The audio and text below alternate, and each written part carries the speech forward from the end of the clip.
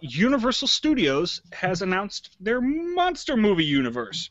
And so, What? on the tails of all the other studios doing their superhero movies, Universal, with Marvel, the Warner Brothers, almost everybody seems to have a superhero movie nowadays. There's, like we talked about earlier in shows previous, there are about 40 superhero movies being released by Marvel, Warner Brothers, Fox, and Sony in the next 6 years. So Universal was like, we don't want to miss this train.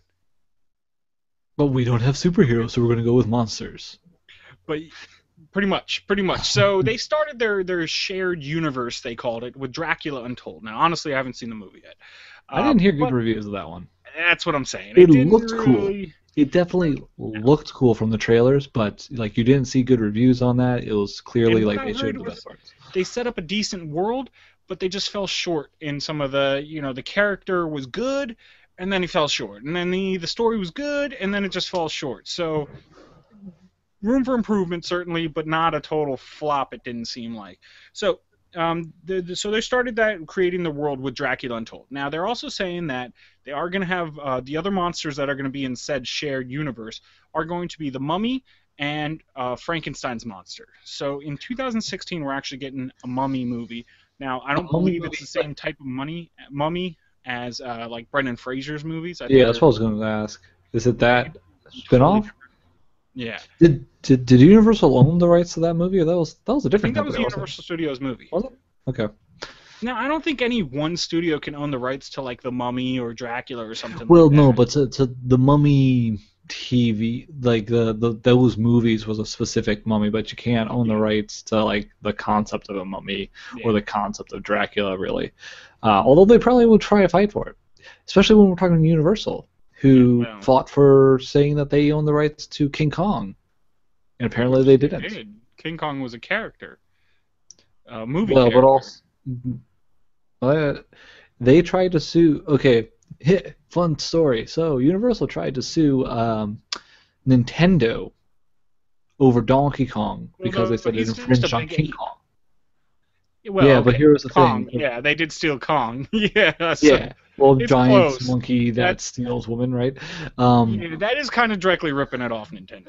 That yeah, is. Except for, well, apparently they weren't even, the creators weren't necessarily aware. They were actually just trying to put a different skin on a different popular game that they didn't have the rights to. In attempts to steal something else from someone else, they actually stole from Universal. Yeah, but they didn't, because here was the thing. Apparently, Universal didn't own the rights to King Kong. Universal had, in fact, a few years before, claimed that King Kong was in the public domain in order for them to use the rights, because they weren't the original makers of King Kong or whatever it was. Oh, okay. Well, they didn't have they didn't have the rights to King Kong. So their own argument came and bit them in the butt. But that's what I'm saying, like because but King Kong was in the public domain, so. But they still argued that they owned it, so they might do that with the Mummy. Like, hey, yeah, you can't, but we can own the rights to the Mummy. We got it because we did this thing, right?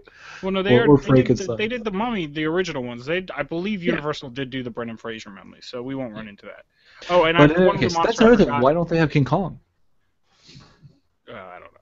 But one other monster that I forgot was actually the Wolfman. He's going to be in there too. Now, who owns Godzilla?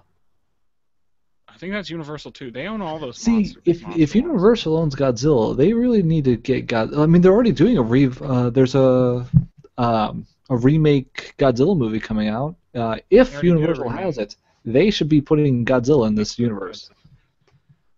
Yeah, I don't think that would work. You can't bring Godzilla and King Kong into. They already have their own universe with Godzilla and King Kong working on the other side, because they were the ones who did that reboot of Godzilla last year. Yeah. And they are saying that they're going to do a King Kong reboot, and they're going to be bringing in other monsters. Tie it all together. Like, I know that one's like big monsters, one's small monsters, but come on, Dracula versus Godzilla.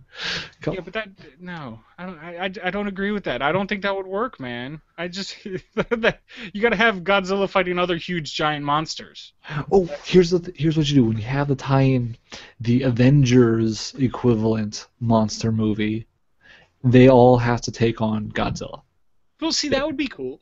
I could see a team of like Yeah, team superpowered, up. or if you want to put like Dracula, the Mummy, the Wolfman, and Frankenstein all together to fight Godzilla, that could work. But they kind of set Godzilla up as a good guy in the last one. Well, maybe So all these guys are bad guys. They're not setting Dracula up as a completely good guy either. that's He's true. As that story went, I think he was like half and half good and bad. Like did bad things for good reasons. Like one of those ends yeah, justifies that means. leads down a dark path. Yeah. But so yeah, and at said meeting where they started announcing all their other plans for ones, they also said that they were going to take these monsters out of the horror genre and add them into the action adventure genre. So that's interesting. So superhero movies. Yeah, they're pretty much going to turn the Dracula, the Wolfman, Mummy into superheroes. Yeah. Yeah, or I could see like maybe Dracula and the Wolfman teaming up to fight Frankenstein's monster, or to team up to fight the Mummy, or a couple of those guys team up to fight the other one. That's the only way you can really get a shared universe with these guys, Yeah. I think. I mean, I can see them having being them battle each other. But so Dracula, I think that movie was set around like the Middle Ages, like 7 to 1000 AD. Mummy would be like a 3000 BC thing if they show the origin and then they unearth them, I guess. Frankenstein would be until the 1800s, and when is the Wolfman? I guess he's around the 1800s too. So well, but Dracula is immortal for the most part, and Mummy's immortal for the most part. Wolfmen usually aren't. Frankenstein, I don't know if he had a. Yeah, he was going to die at some point, kinda, maybe.